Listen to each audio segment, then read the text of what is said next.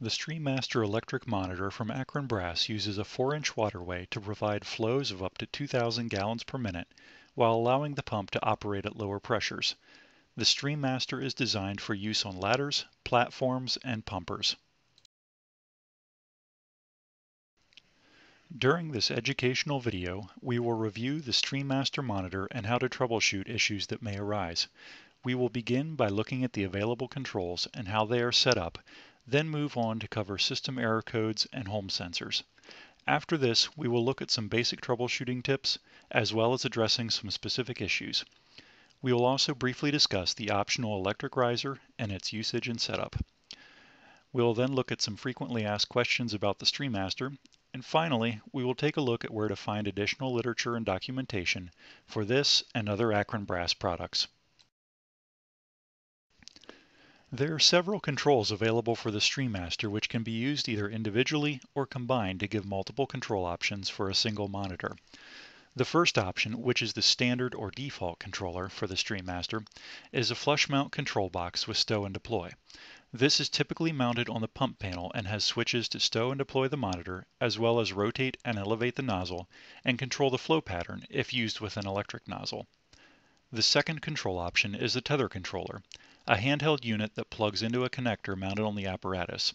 It allows the operator a certain degree of movement around the apparatus and will control the monitor and nozzle, but lacks a switch for stow and deploy. Another option is the wireless remote control.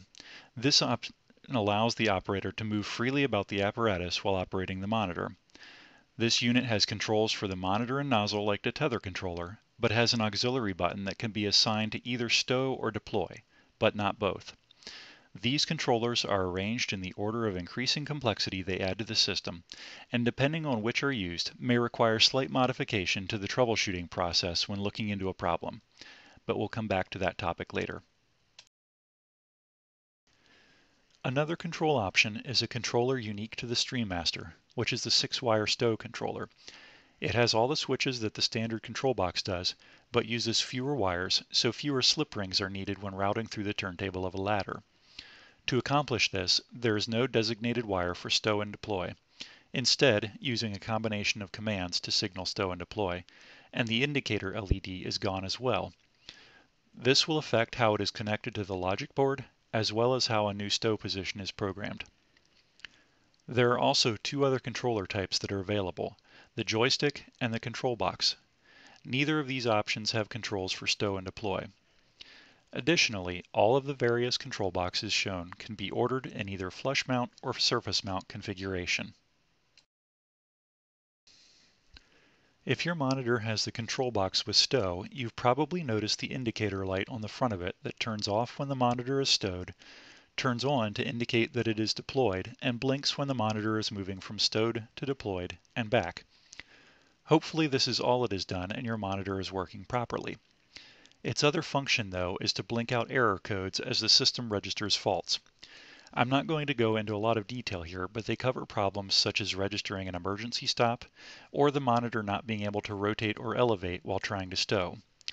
These codes are listed individually with descriptions and suggested fixes in the StreamMaster installation, operating, and maintenance instructions available on the Akron Brass website. If you are using a system that only includes controllers without an indicator light, for instance, a tether controller with separate stow switch, a controller with 6-wire stow, joystick, etc., you will need to remove the cover from the logic box and look at the LEDs on the circuit board to see any error codes that are being displayed. If your StreamMaster has a stow function, then it contains two sensors, also referred to as limit switches, that are used to provide a limited amount of position feedback to allow the monitor to reach its assigned stow position. It is a limited amount because, unlike a potentiometer, the sensors that are used here are simple magnetic switches that use the location of a corresponding magnet to find a single designated position for reference. The sensors are only used for stowing the monitor, so let's examine how they work. When the stow button is pressed, the monitor will rotate left and right to find the center rotation magnet. The nozzle will then move up and down to locate the elevation magnet. This is the default stow position. If a new or learned stow position has been programmed, the monitor will then move to that position. I haven't mentioned the deploy feature yet because the StreamMaster logic board does not allow you to program a separate deployed position. Instead, it is based off of the stowed position and uses dip switches on the logic board to tell the monitor how many seconds away from the stowed position to move. The following pictures will show where the switch and magnet are located for both elevation and rotation. To locate the sensors on the StreamMaster, follow the two wires coming off of the wiring harness that are not connected to the motors or the nozzle. They will go to the back of the monitor and plug into two sockets attached to the monitor. The first arrow is pointing to the elevation sensor. The second arrow is pointing to the cable for the rotation sensor. The sensor itself is tucked between the body of the monitor and the rotation motor.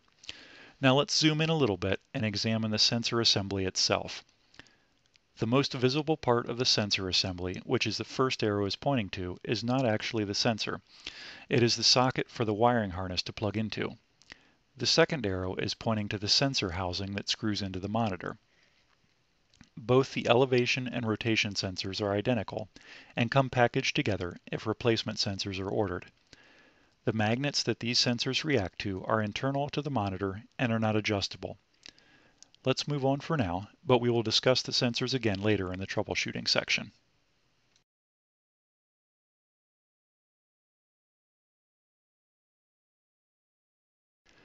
We are now going to cover a few principles to use when troubleshooting a problem with your monitor. The basic idea when troubleshooting a problem is to systematically eliminate potential causes or components that could be at fault through testing and observation. Where to start? Ideally, troubleshooting should be carried out with the truck running, since low voltage to the system can cause problems of its own. We recommend a minimum voltage of 11.5 volts under load to ensure normal operation. There are a couple of things that can be checked without opening up the logic box, such as observing error codes and checking the sensors for continuity when they are positioned over a magnet, but most of the diagnostic work is performed at the logic box. If your system is one that is lacking an indicator LED due to using a tether instead of the flush mount control box, you will need to open up the logic box immediately and look for error codes anyway. Before tearing into the wiring, take a look over the system and make sure that all the plugs and connections are fully seated and in the correct sockets. Also, that the wiring in the logic box is correct and makes a good connection to the terminal blocks. The most useful equipment to have available, aside from knowledge of the error codes and a wiring schematic for the logic box, is a good multimeter. You will need to be able to measure voltages, as well as check continuity and measure resistance. The other tool that is helpful to have is a short jumper wire that can be used to simulate switch presses at the logic box by bridging the appropriate switch input contacts. So what is the logic box and where do I find it? The logic box is a gray box approximately 6 by 9 inches in size and will be located within 8 feet of the monitor. There is a wiring diagram on the underside of the lid. The U2 logic box, which is not covered by this presentation and should not be opened, has an identification sticker on top of the lid and has two plugs on the side of the box. Now that you know what to look for, let's look at some specific example problems. In this first example, the monitor does not respond to the controls. Now, this is a rather broad statement, so let's begin to narrow down the potential causes. If none of the controls are responding, the first thing to check is that power is being supplied to the terminal block 2, or TB2, pin 2, and is grounded to pin 3. If there is power to the logic box, then move on to terminal block 1 and check pins 10 and 24, which are the common pins that supply power to any controller wired to them. If those have power and the controller is functioning properly, then the terminal pin assigned to a given function, for instance TB1 pin 8 for deploy, will get power from the controller when the corresponding switch is pressed. If not, the controller is faulty. If the switch input receives power, but the board does not output power to the corresponding motor, then the board itself is bad. So we have determined that the monitor has power and it is responding to the controls, but perhaps the nozzle is moving slowly or it will not elevate all the way up, particularly when flowing water. The first thing to check is that the monitor is receiving enough power to drive the motors at full power. If the voltage across pins 2 and 3 of terminal block 2 drops to less than 11.5 volts while moving, it can cause the previously described issues. This is more likely if the monitor and logic box are mounted at the end of a ladder or aerial and a long run of wire is needed to supply power. Steps that can be taken to fix this problem include upgrading the wires supplying power to the logic box, or if that is not possible, adding an auxiliary battery to the logic box. If there is already an auxiliary battery installed, test the battery to make sure it is still holding a charge. If the elevation motor is receiving enough power and it is having trouble trying to raise the nozzle, we recommend upgrading the elevation gearing, if this is not already installed. All StreamMasters produced before July 2010 used identical gearing for the rotation and elevation motors. After that point, the elevation gearing was changed to increase the torque. You can tell which elevation motor assembly you have by comparing it to the rotation motor assembly. If the elevation assembly is half an inch longer, it has the upgraded gearing. If not, there is an upgrade kit available. Alternately, the drivetrain may need to be serviced and inspected for wear. The StreamMaster Monitor Repair Guide on the Akron Brass website provides detailed instructions for disassembly and servicing of the monitor. As I mentioned earlier in the presentation, the 6-wire stow controller has the advantage of a smaller wiring bundle, but it can cause problems if you are not aware that it has been installed or are not familiar with how it will impact certain functions, primarily entering Learn mode to program a new stow position. This controller can be recognized by the lack of an indicator LED on the face of the controller. Also, where the controller is wired to the logic box, there will not be any wires connected to terminal block 1, pins 7, 8, or 9, and dip switch 1 should be in the up position. There are several reasons why the monitor will not go into Learn mode. One of those is the presence of a 6-wire stow controller. That isn't to say that you can't get into Learn mode with this controller, just be aware that it requires some adjustments to be made. I won't go into those here, but there are detailed instructions in the StreamMaster operating instructions available on the Akron Brass website. Additionally, if dip switch 2 is up, the monitor will not enter Learn mode. Likewise, the position of dip switch 8 is important since its function is to enable or disable Learn mode. If it is down or disabled, the monitor will still use its Learn, Stow, and Deploy positions, but it will not enter Learn mode to program a new position, which is desirable to prevent accidentally setting a new position, but is frustrating if someone legitimately wants to learn a new position and can't get into Learn mode. This next condition is tied to specific stow positions. For instance, if the monitor is mounted under a ladder and is stowed with the nozzle tucked up against the underside of the ladder. If the monitor goes to its stow position and either generates an error or doesn't turn off the stow light, it is likely because the stow position that is programmed is too close to the hard stop or limit of travel. If this happens, simply relearn the stow position, but back off slightly from the hard stop.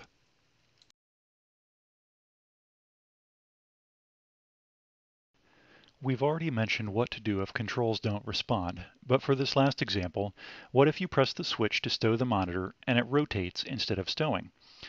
There are two likely causes based on the exact behavior of the monitor.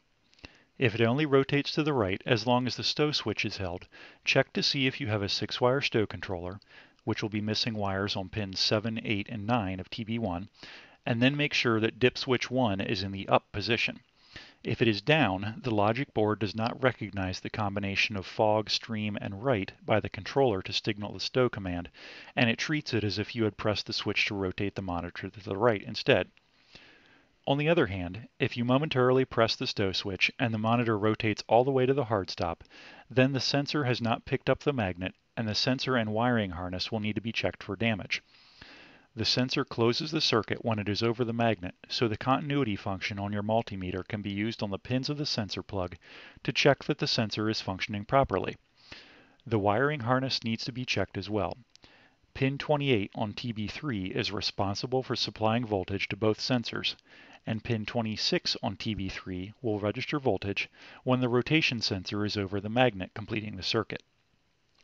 Please note though that since there is a resistor in the wiring harness, you should only get around 7.5 volts on pin 26 for a 12-volt system. Can stow be added to a StreamMaster? Yes, you will need to find out if your current logic board supports that function. Also, the wiring harness will need to be swapped out for one with the sensor connectors, and the sensors themselves will need to be added. The magnets for the sensors are already built into each StreamMaster, regardless of final configuration. Are grease fittings available for the StreamMaster? Yes, we offer part number 122420, which is a grease fitting that replaces one of the bearing retaining set screws. Lastly, if you ran the monitor into something and damaged it, is it repairable? Yes, it is, although the question to ask is if you are comfortable doing the repair or would like the repair department at Akron Brass to do it for you. If one of the major components, such as the inlet or outlet elbow, is damaged, there may be damage to internal components that is not visible without disassembly. To submit an item for repair, go to the Akron Brass website and click on the Repair link under Customer Service. The Model 3406 electric riser is a powered telescoping unit that provides an additional 12 inches of extension to the overall height of the monitor. This can be used if needed to help clear tall obstacles or to allow the monitor to be mounted in a recessed or protected location and extended for use. You will need to order the electric riser with the mini universal controller, which mounts to the side of the riser and connects to the riser motor to control the riser.